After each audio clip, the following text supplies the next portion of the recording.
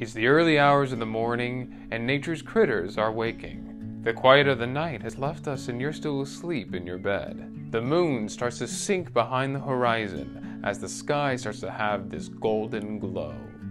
When all of a sudden, you're awoken by your prize rooster's cock-a-doodle-doo. The rooster is nature's alarm clock, and the day has finally started.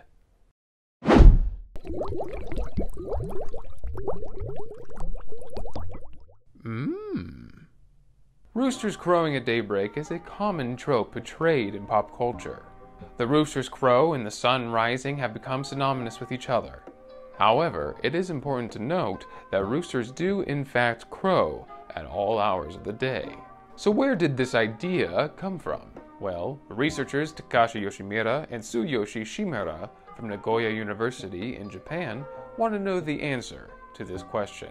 In their studies, they found that crowing does not specifically come from visual stimuli like light from the sun, but rather an internal clock that alerts them of the new day. In their experiments, they took two groups of roosters and put them through two different light regimens. The group A roosters experienced 12 hours of regular light and 12 hours of dim light for 14 days straight, while Group B experienced 24 hours of dim light for 14 days. The Group A roosters were found crowing 2 hours before the lights were even turned on. This is called anticipatory pre-dawn crowing. But this did not surprise the scientists because this kind of behavior has been observed in the wild with other species of birds. Roosters aren't the only fowl that are vocally active in the morning. You may notice that in the wee hours of the morning, all types of birds are singing their songs. Scientists like to call this the dawn chorus, and it can start as early as 4 a.m. I don't want to be woken up that early. But again, why do birds sing more in the morning? Well, some theories lead us to believe that the birds think it's the best time to get it on. Hey. Their songs are a show of vitality and strength to their potential mates. Singing loud and proud in the morning shows all mates within hearing distance that you are strong enough to make it through the night.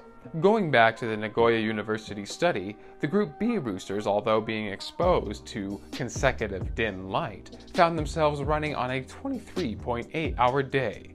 They would crow consistently when they thought it was dawn, leading to the idea that crowing comes from an internal clock. The scientists then wanted to see if external cues would cause roosters to crow. So they exposed the roosters seemingly at random with light and sound.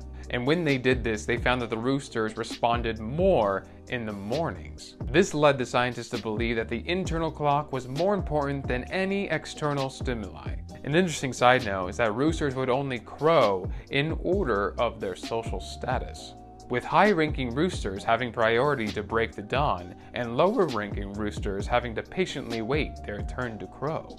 A lot of times how this ranking is determined is through a dance called a cockerel waltz. Roosters would strut their stuff with one wing pointed down, signifying to all the ladies who is the biggest and baddest cock. At the end of the day, we still don't fully understand why roosters seem to love to crow more in the morning, but we think it has something to do with claiming territory or showing how tough the rooster is. Maybe we can learn a thing or two from the roosters. Instead of using our fists to show how tough we are, maybe we can act in a way that Stephen Sondheim would like us to. Singing and dancing for all the ladies to hear. Thank you for watching this episode of Knowledge Dump.